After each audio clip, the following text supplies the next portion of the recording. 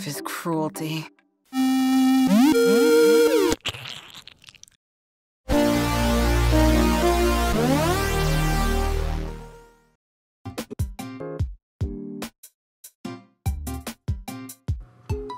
What's up, guys? I hope you are doing well and staying safe. So Clubhouse Games 51 Worldwide Classics came out this past Friday. I wasn't really planning on doing any sort of follow-up video on Clubhouse Games, but I did receive a lot of requests from you guys and from my friends to kind of give sort of my first impressions of the game and how I think it kind of stacks up with the original, which makes sense given my deep dive video on it. That being said, if you haven't already seen my original Clubhouse Games video, I do recommend taking a look at that before watching this one, because this one's kind of built on the presupposition that you already know about the original Clubhouse Games, what Clubhouse Games is, and sort of my thoughts and feelings about it. This is going to be a bit of a different video from what I normally do. Normally, for my longer form videos, I do a lot more research and script writing and just a lot more planning out with editing. This is just going to be kind of a stream of conscious, my just initial first impressions and thoughts about the game in general. The game is a lot of fun. I've been playing it. I got my game copy a little bit late. I did get it on launch day, but I didn't get it until a little bit later. My copy came through the mail, and so I've spent the past couple days just playing a lot of it. Been playing a lot of President. Been playing that online a lot. I've been playing a lot of the games that I normally would have played on the original, oddly enough, with the exception of Mancala. Mancala is a game that I had never really played before. My sister always tried to get me to play when we were younger, and I just never really learned how to play it. It never made sense to me when I was that young. This game makes it way, way easier to learn. I picked it up pretty quickly, and honestly, it's becoming one of my most played games in Clubhouse Games 51 Worldwide Classics. It's a lot of fun. I'm playing a lot of Mancala, a lot of billiards, a lot of the 6-ball puzzle. There is a lot of variety to the games here. I have a theory that ND Cube has like a very professional graphic designer working in their studio. All of their games just always have such a clean, beautiful UI. The graphics in this are very realistic. Everything looks almost photorealistic and just like basically exactly how you would imagine it to. The game also has all these nice little animated touches. I really like when you select a game how there's these cute little like cartoony animations for each of the game board pieces. That's a nice little charming touch. Something else I'd also noticed is that in the game, last card, they have like the original hands from the box art from Clubhouse Games on the back of the cards. I thought that was a really nice little homage to the original. Something that I've seen a lot of people complain about is they feel like the introduction videos are cringy, and when they make you watch it like every single time before you select a game, I mean, you can skip it, but when you see it pop up so often, I guess I can see how it would be cringy. It doesn't really bother me. I think they're not charming per se, but they definitely make me laugh. I think they're funny. I guess my sense of humor is like weirdly out of whack from everybody else's, but I watch them the first time that I play a game and never again after that. But I don't find them as cringy as other people do. I think they serve their purpose. They give you a quick introduction to the game. I think that's fine. The music in the game is serviceable. It's fine. In my opinion, it just doesn't hold a candle to the original. I really love like the jazzy and the big band music from the original. It's something that I talked about a lot in my video. It just established such a mood and sophisticated feeling to the game. And the music in Clubhouse Games 51 Worldwide Classics on Switch kind of matches the minimalism of the game's graphics. It's unobtrusive, it's unoffensive, it's just not very memorable either. I've been playing a bit of the online multiplayer. I've been playing a lot of President online. I love playing President, and do you remember one of the things I said in my original video is that we didn't really have Wi-Fi growing up, so I never really played the original Clubhouse Games online, but I've been playing a lot more of the online multiplayer now. But the way the multiplayer works is that you can actually select 3 different games to wait on at a time, which makes the wait times, at least in my experience, very quick, because you're searching for 3 different games basically in 3 different lobbies. It searches and finds something to match you with pretty quickly. I think that alleviates a lot of the annoyances that you have with traditional games. Like if no one's playing a game online, then it's impossible to find a match. And when you have a game that has 51 different games in it, you'd think that it'd be really hard to find a match for those games. But since you can kind of select from 3, you have a wider pool of getting a matchup, which I think works really, really well. Beyond that, the game does exactly what it sets out to be. The game is a compilation of board games and card games and toy games, and it works great. You can play it on your TV, you can play it on the go. It's fine. The game is fine on its own. In a world where the original Clubhouse Games didn't exist, the game would be just fine. The problem is this game bears the name Clubhouse Games and implies that it is a sequel to the original Clubhouse Games. And because of that, you would think that it would take a lot more influence from the original Clubhouse Games, but for whatever reason, that doesn't seem to be the case. So the list of games is pretty extensive in Clubhouse Games 51 Worldwide Classics. The games that are available, there's a large variety. I like that they have a lot of different types of action games, card games, board games. They don't really focus too much on one specific area. There is nice variety. At the same time though, there are lots of notable omissions from the original that I'm not really quite sure why they didn't make it back into this version. For example, Grid Attack, that's like a weird knockoff version of Battleship. Rummy, which is one of my favorite card games from the original. I Doubt It, which is one of my all-time favorite card games, which was great on the original Clubhouse Games. For some reason, doesn't make it back. Balance is a great game. And even Soda Shake. Soda Shake I gave a pretty hard time in my original video just because it is a really weird game to have, but considering how much focus that Clubhouse Games puts into like HD Rumble and like motion controls for certain games, I feel like bringing back Soda Shake would have been perfect for this game. Like using the HD Rumble to actually make it feel like there's like fizz and compression building up inside of the Joy-Con, I think would have been a really great idea.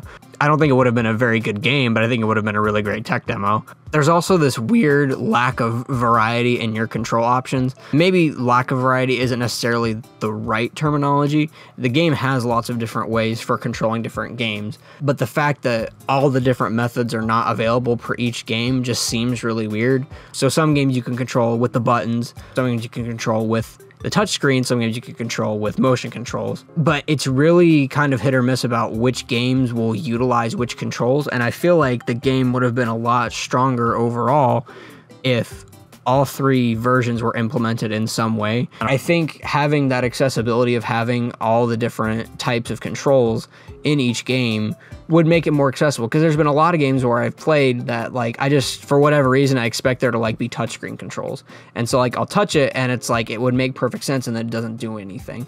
Like billiards, for example. Billiards, which first of all, billiards, the fact that it has like the silhouettes and it shows you like where the ball is going to go totally takes all the challenge out of the game. But with billiards, all there are buttons, which is fine, but I would have also I thought it would have been like natural to include motion or touch controls. Like, yeah, you line it up with your joystick and then you can actually adjust like the power of how you hit using like a motion control, or same thing with like touch control, right? You can actually move where you want your stick to be and then actually adjust power by using touch. It just seems like that's kind of a no-brainer. I feel like if they had implemented as many control methods as possible for each game, maybe not necessarily all of them would have been used, but I think the accessibility is really, really important. On the topic of things that are excluded, there's lots of really weird limitations on multiplayer that I'm not really understanding, at least for local multiplayer.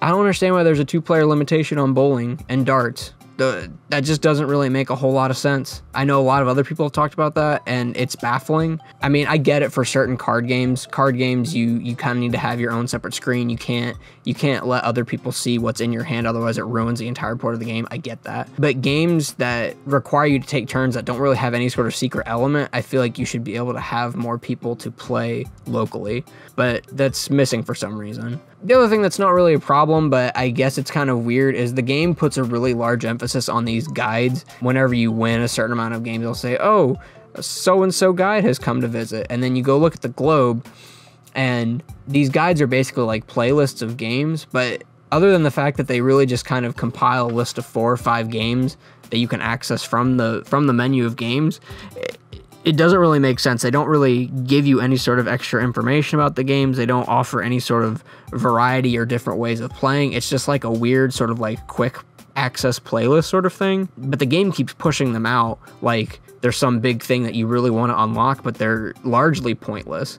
They really don't serve any sort of real purpose, especially when you could easily, for your own personal character, you can make like what you want your quick access games to be, and then set that as your guide. So having the other guides, I mean, it's cool. Like, you have certain ones that say like, oh, these are the ones from Nintendo's history or different things like that. It's kind of cool, but it really doesn't add anything to the overall game.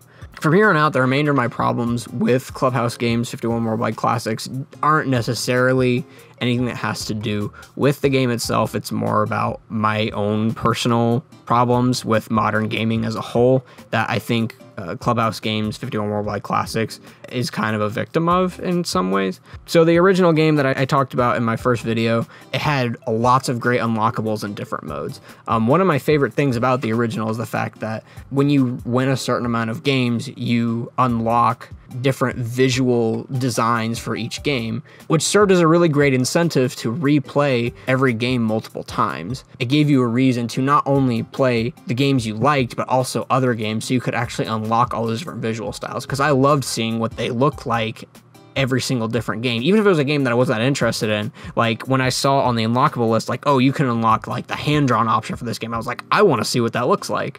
So it encouraged me to play different games that I probably would have ignored, which is something that I've been kind of feeling with this new game. It's like, yeah, I'll probably try all of them eventually, but like, for the immediate future, I haven't felt any sort of urge to really try the new games because there isn't really anything that you gain from it. But the fact of the matter is that this is not a problem that it's as exclusive to Clubhouse Games on Switch. Unlockables are really kind of something that's just largely disappearing from games in general. You know, nowadays everything is DLC, everything is patched in, you know, extra content are just things that they're either all available from the beginning, or you have to pay more to get them, or you have to wait to get them. There's no real sense of urgency to explore or unlock anything anymore. And that's a problem that's not exclusive to Clubhouse Games. That's something with games in general, but Clubhouse Games definitely has that same sort of problem. It removes the urgency to actually try all the different games out. Everything is unlocked from the beginning, which is fine. I think that works better to have all the games accessible from the very beginning, but there's no real reason to actually try out games. That's another problem with the fact that there's a lack of modes like in the original. In the original, you had a mission mode or you had stamp mode, which got you to try different games and remixed the game's rules to make things more interesting. It had challenges, things that shook up just the base gameplay. There's a couple of different challenge modes, like there's like different pin challenges for bowling or different things like that for very specific games, but largely for the most part, the game that you have is the game that you get. There are some minor rule changes, but largely the game stays the same from play session to play session.